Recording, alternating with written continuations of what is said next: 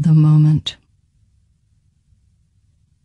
The moment when, after many years of hard work and a long voyage, you stand in the center of your room, house, half-acre, square mile, island, country, knowing at last how you got there, and say, I own this, is the same moment the trees unloose their soft arms from around you, the birds take back their language, the cliffs fissure and collapse, the air moves back from you like a wave, and you can't breathe.